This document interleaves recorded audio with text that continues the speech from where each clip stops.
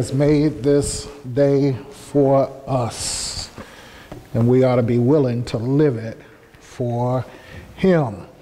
This is the Advent season, a season of beginnings, where all believers celebrate and worship the coming of the Christ child. He is the gift that keeps on giving. Amen. And I don't know how you feel, but I am glad to be in the house one more time. Glad to be here alive one more time. And if you're glad to be in church this morning, come on, let's give the Lord a hand clap of praise. Amen, amen. I must admit that I missed being here last Sunday. I thought about you, and I hoped and prayed that you had a wonderful worship experience. But I also hope that you missed me as much as I missed you. Amen, amen. This morning we're going to begin a series of messages that I have entitled, God Can Do the Impossible. God can do the impossible. And so this morning, if you would turn with me in your Bibles to Luke 1, we're going to read a few verses out of Luke. And we're going to begin with the 26th verse.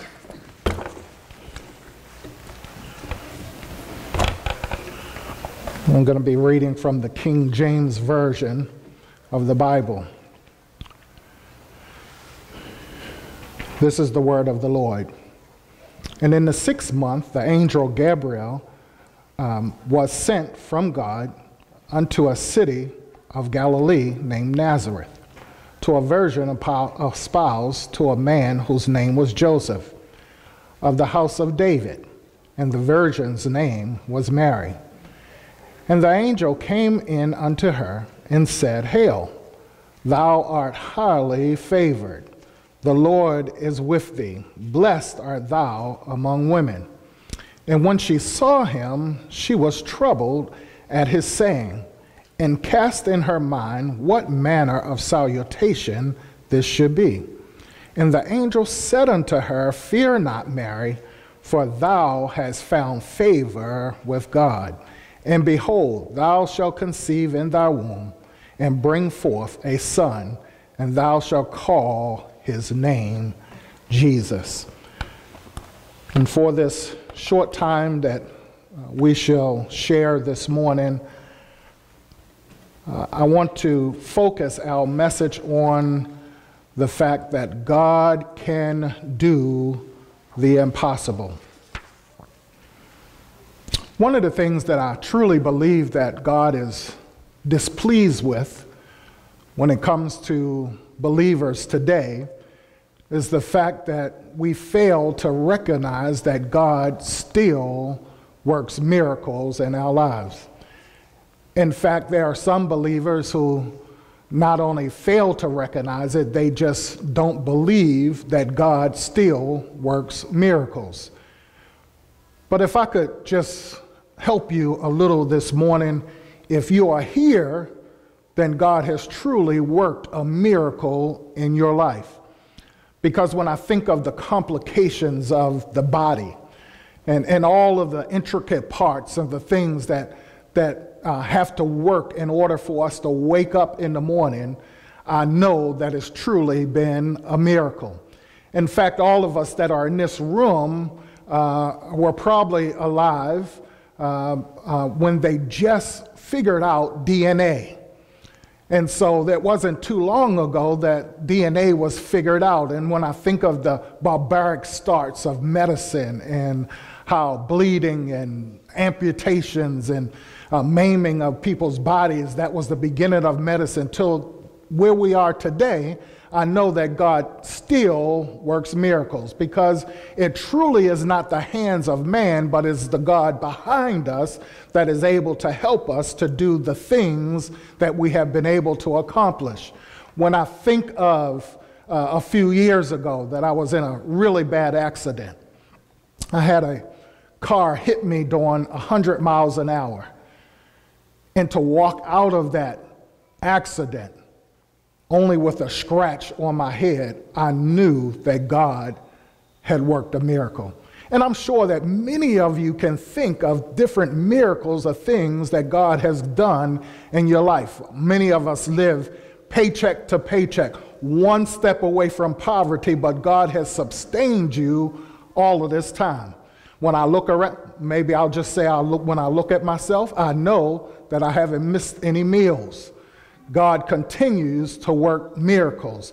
And you know, when we're first saved, we tend to be able to recognize and see these miracles a lot clearer. We're so thankful for everything that God has done for us. It reminds me of a story of a man who just got saved. He just recognized that he needed God in his life, and he was anxious and just overwhelmed with the idea of learning more and more about God. He was traveling on public transportation, sitting on a bus, reading his Bible, and every few moments, every few stops, this man would shout out, "Glory to God, hallelujah, amen." And he kept shouting this out, and there was a man in the front of the bus who got very agitated at the fact that this man continued to shout this out. In fact, this man was a skeptic anyway about the Bible, and he walked to the back of the bus and said, "Sir, what are you reading to make you shout that?" He said, "Well, I'm sorry, I didn't mean to disturb you, but I was just reading here how God parted the Red Sea and allowed the Israelites to walk across wet places on dry land and escape slavery." And the man looks at him and says, "Well, listen, sir, you cannot believe everything that you read in the Bible, because the fact is it really was not the Red Sea, it was the Reed Sea, and the Reed Sea is only 6 inches deep." And the man looked and smiled and shook his head and acknowledged that, you know, what the man had told him, and the man goes back to his seat. He's very proud that he has set the Bible student straight, sits down in his seat, and the bus takes off, and they're traveling along, and all of a sudden the man shouts out even louder, "Hallelujah, glory to God, amen." The guy in the front of the bus gets up and goes back there and says, "Sir, what are you shouting about now? Didn't I tell you?" And the man's pointing at the scripture, and he says, "You know, I really appreciate that information that you gave me. Because of it, now I see the real miracle." The man says, "Well, I told you that there wasn't a miracle." The man said, "Yes, there was. You see, the miracle, real miracle here is that God drowned all of Pharaoh's army in 6 inches of water. Hallelujah, glory to God, amen." So I wanted us to know this morning that God still does miracles. And likewise this morning, we have a reason to rejoice, a purpose to praise our God. And as we have entered into this Advent season, we got some glory to shout about, because we serve a God who has done and can do the impossible. This in his letter to the church at Ephesus in Ephesians 3:20, Paul, the apostle, declares, "Now unto him who is able to do exceedingly and abundantly above all that we ask or think, according to the power that is at work in us. To him be glory both in church and now forevermore." In Genesis 18:14, the question was asked, "Is there anything too hard for God?" And the answer was given, comes to us through the prophet Jeremiah 32:17, where the prophet proclaims, saying, "Oh Lord God, behold, you have made the heavens and the earth by your great power and outstretched arm, and there is nothing too hard for you." Can anybody say that with me? Can you say, "There is nothing too hard for God"? Come on, say it. Because there isn't. I don't care what you're going through, whatever you're faced with, the truth is there is nothing too hard for God. God is able to handle whatever we are going through. And so here we need to understand that there's nothing, not a thing too hard for him. Just think about it for a moment. What can God not repair? What can God not renew? What can God not restore? What battle can't God fight? What door can't God open? What way can God not make? What sickness can God not heal? What need can God not meet? What pain can God not smooth? What door can God not open? What chasm can God not bridge? There is nothing that God cannot do. What justice can't God right? Nothing is too hard for God. And somebody really needs to get this in their spirit this morning and understand that whenever you're faced with things that seem insurmountable and impossible, that you don't quit. And the next time that you're faced with things, you won't give up. You won't stop working or stop trying or stop giving or stop serving or stop hoping or stop praying or stop pursuing your goals and chasing your dreams and believing in tomorrow and giving God the praise, because you'll remember that there's nothing too hard for God. I know some of you have heard me tell the story about a lady at my first church, Miss Freeman. I won't go into that story, but I can tell you that Miss Freeman changed the way I dress for my life. I'll never dress the way that I did when I met Miss Freeman. But Miss Freeman would put it like this. She would say, if you're sick, he's a doctor. Miss Freeman would say, if you're in trouble, he's a lawyer. If you're in bondage, he is a strong deliverer. If you're cornered, he's a way out of no way. If you're confused, he's a mind regulator. If you're heartbroken, he's a heart fixer. If you're weak, he will make you strong. If you're down, he can pick you up. If you're out, he will bring you back in, because there is nothing too hard for God. When the people of Israel crossed the Red Sea, it was estimated that it was about 3.5 million of them. People who do these calculations, who work with numbers, that wouldn't be me. So I want you to know I'm not making this up. I had to get it from somewhere.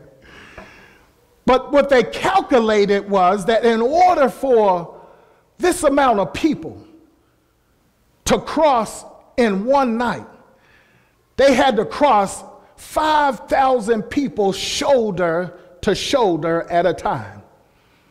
40 years, God sustained them in the wilderness. And the Bible says that he did so that not even the soles of their shoes were worn out. They were in a camping area that was about 750 square miles. Now, to feed that many people, you needed about 1,500 tons of food a day. To haul that amount of food in, you would need 2 freight trains that was at least a mile long. And at today's prices, it would have cost $4.5 million a day, every day, for 40 years. And just to cover the bare necessities of washing and bathing and drinking, they needed 11 million gallons of water a day. To move that much water, they would require a freight train with tanks, cars spanning over 18,000 miles. And if God could provide them with food and water and protection and provision for 40 years, then you ought to know that whatever you're going through or having to deal with right now, God can handle it too. That our little problems is nothing compared to what our God is able to do. The things that we worry about on a daily basis. From the time I've been here, I've heard some of the worries just about our church. But I want you to know that you don't have to worry because God is able to do, even if somebody says it's impossible. Even if this morning when you walked in the door, you were believing that some things was totally impossible, you need to know that with God, all things are possible. Nothing is too hard for God. And that is the testimony in the text that we've tagged to preach this morning. In our text, we encounter Mary, who is a very familiar woman to all of us because her story is a living testimony of the power of God. She knew firsthand about the ability for God to do impossible things. In fact, it is part and parcel of the motivating and yet intimidating message that she received from the angel Gabriel when he came to announce the arrival of the Savior of the whole world. He reminded her that with God, nothing is impossible. Now, that word nothing, you need to understand. Any educators in the house? Well, I think I got it right. The word nothing is an absolute negative, meaning that there is unconditionally, categorically, definitely, utterly nothing that God cannot do. Did y'all get that? Nothing lies beyond God's power. Nothing lies beyond God's capability. Nothing lies beyond God's capacity. Nothing lies beyond God's ability. God is definitely omniscient. He is completely in charge, and God is unquestionably in control. God is not limited, constricted, restricted, confined, or contained by anything or anybody. In fact, he's not contained by any place or at any time. God is sovereign. God is God all by himself. And in case you didn't know, he doesn't need you and he doesn't need I. God is able to do all things. God is not limited anywhere, but God can work everywhere. God can work in any place at any time. And see, when we look at our text, we notice here that in verse 26, Gabriel, he comes and he tells Mary of this miracle that God is sending the Savior of the world. Now, a few things that we got to know about Mary. She is really just an ordinary person. But we also understand that Mary is from Nazareth. Nazareth by no means is an impressive entry on anybody's resume. And yet God chose to do the impossible at Nazareth. Nazareth was without great reputation. The name Nazareth actually meant a branch or a shoot or a sprout. And so we could say that Nazareth was like maybe a bean sprout sort of town. Located in Lower Galilee in the hill country, small mountain village with a population of about 15,000. In fact, you don't even find the name Nazareth in the Old Testament. The only time we see Nazareth mentioned in the New Testament is associated with Jesus. It was a town without reputation where, and what I need to point out here is where you've been is not where you are and not where you're going. You see, that's what reputation is all about. And so no matter what your reputation is, no matter what your past is, no matter what you even done in your past, you may have done it, but you're not what you did. Whenever you have Christ in your life, he makes all things new moving forward, so you don't have to pay a whole lot of attention to reputation. You need to understand here that you are not what you used to be.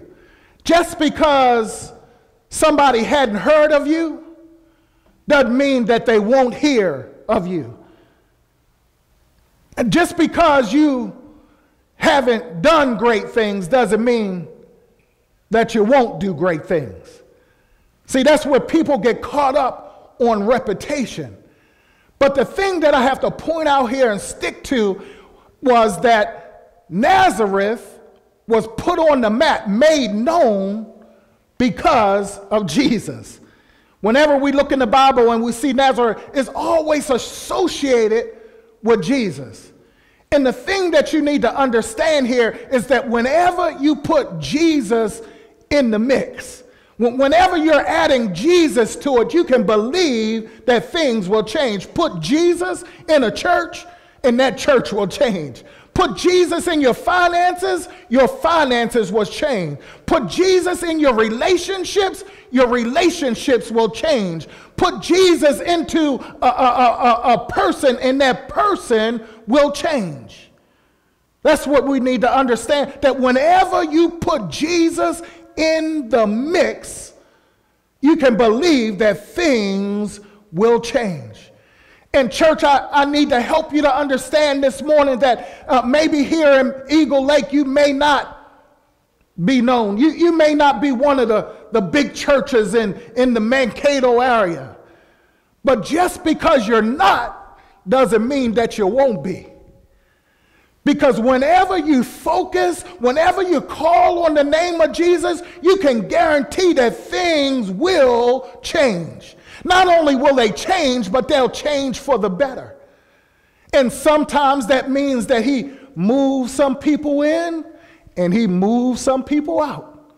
That's what he does. That's how he works, because in order for us to accept and have the change that he wants to make, we got to be prepared to let the change happen.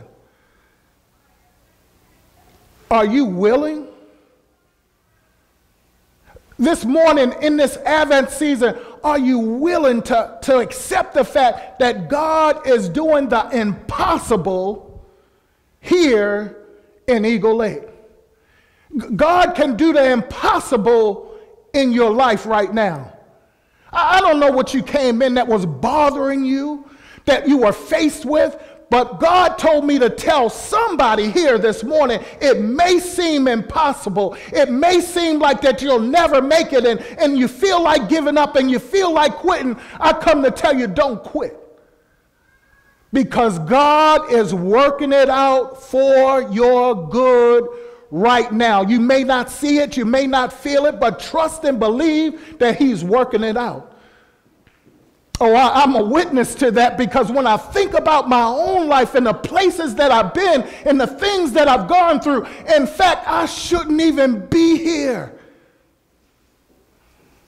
facing the barrel of a gun. But he didn't pull the trigger. And so if I'm here today, living witness that God can do the impossible, I know I'm not the only one, because somebody in here, the doctor said you were sick and you wasn't going to get well. But you're still here because God has done the impossible. They gave my mother 2 years to live. It's 6 years later because God has done the impossible. In fact, there were people who probably said your doors was going to close, but guess what? You're still here because God can do the impossible. That's all we have for today.